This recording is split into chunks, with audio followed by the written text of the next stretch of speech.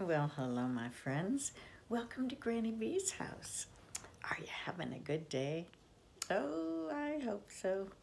Granny B's having a good day. Even though it's raining where I am, the rain is a good thing. It helps things grow, and soon it'll be spring, and there'll be flowers growing, and everything that needs a little rain. So, even though the rain keeps us indoors and maybe a little chilly, it's a good thing. Speaking of good things, Granny B was recently at a resale store for books, and all the books are discount priced and they're all well loved.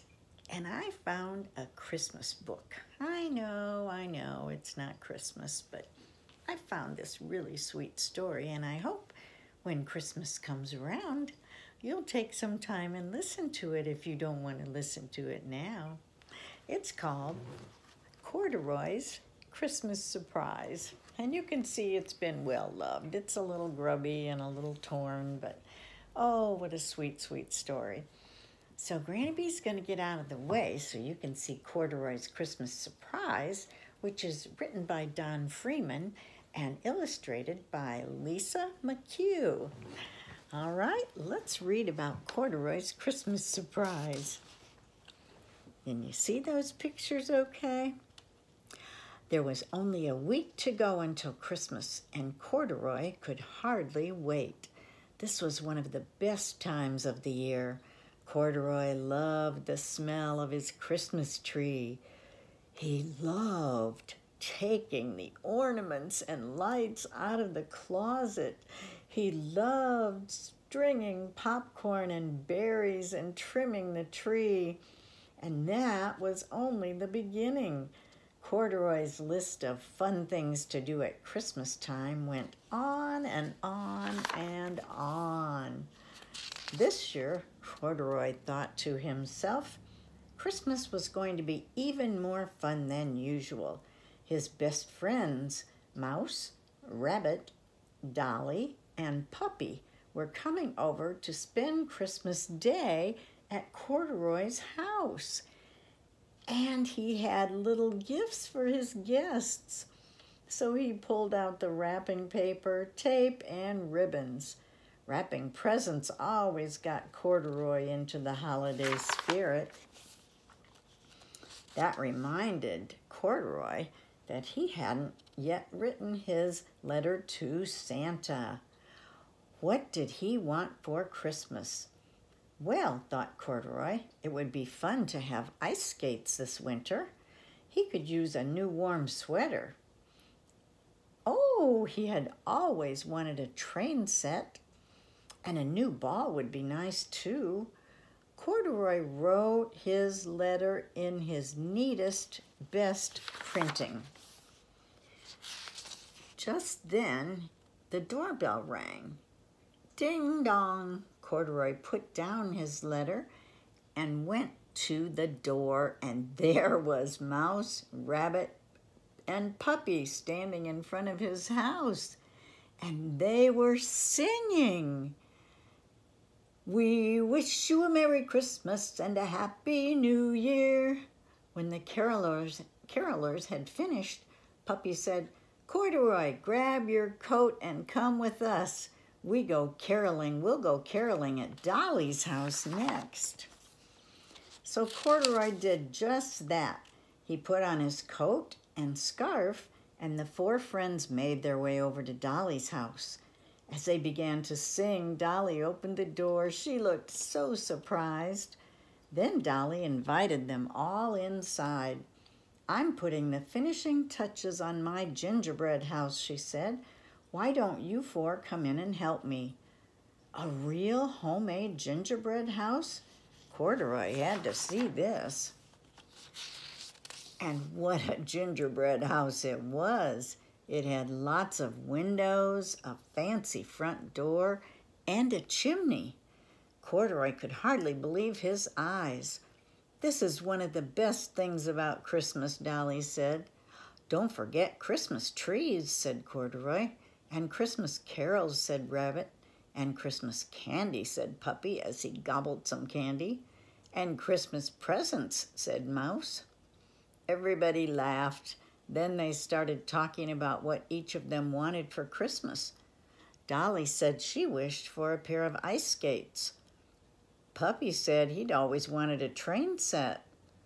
Rabbit said he could use a new sweater, and Mouse said a brand new ball would be fun. Corduroy didn't say anything. How could he tell them that he had written to Santa to ask for all of those things? Back at home, Corduroy found his letter to Santa right where he had left it. He decided to make a few changes. What if there weren't enough presents to go around? What if Corduroy got what he wanted, but his friends didn't? So Corduroy pulled out a new piece of paper and wrote another letter to Santa. This is what it said. "Dear Santa, please bring ice skates for Dolly, a sweater for Rabbit, trains for Puppy, and a ball for Mouse. I don't really need anything this year. Thank you, Corduroy." Corduroy put the letter in an envelope in his neatest, best printing. He addressed it to Santa Claus at the North Pole. He stuck on a stamp and sealed the letter shut. Then Corduroy pulled on his coat, his scarf, and his boots, and he walked outside to the mailbox and dropped the letter inside. He hoped Santa would get it before Christmas. A few days later, it was Christmas Eve. The very next morning, Corduroy's friends would be coming over to celebrate with him. Corduroy was getting ready by baking Christmas cookies. He hoped he had made enough. Before Corduroy knew it, it was time for bed. But first, he had two important things to do. He hung his stocking on the mantle, and he left milk and cookies on the table for you-know-who. Maybe Santa wouldn't be bringing anything for him, Corduroy thought, but he was so happy that his friends would get exactly what they wanted. Then Corduroy climbed into bed. All night long, he dreamed of the happy looks on his friends' faces when they opened their presents on Christmas morning. The next morning, Corduroy sat up in bed and rubbed his eyes. It was Christmas Day. It had finally come. Corduroy looked out the window to see a crisp, sunny day and a fresh blanket of snow on the ground. Then Corduroy rushed out to the living room to find lots of presents under the tree. Corduroy could see there was one labeled for Mouse and one for Rabbit. There was one for Dolly, one for Puppy. And could it be there was one for Corduroy too? And extra presents for each of them. Corduroy was so surprised. Now he really couldn't wait for his friends to arrive. Once everyone had come, Mouse, Rabbit, Dolly, Puppy, and Corduroy sat down together by the tree and opened their presents. Dolly got ice skates and a scarf. Rabbit got the sweater he wanted and a picture book too. Puppy got the train set of his dreams and a new hat. Mouse got a ball and some warm winter boots. And Corduroy got ice skates and a sweater. How in the world did Santa know that he wanted them? But really, Corduroy thought to himself, the best Christmas gift of all was that he was surrounded by his friends on Christmas Day, and they were all so happy. That made Corduroy happy too. He would have to write one more letter to Santa to say thank you for the best Christmas ever. Oh, that Corduroy. He was a very kind bear. You know, that's a good lesson for all of us. Rather than asking for things all the time, maybe we'd like to ask for things for other people.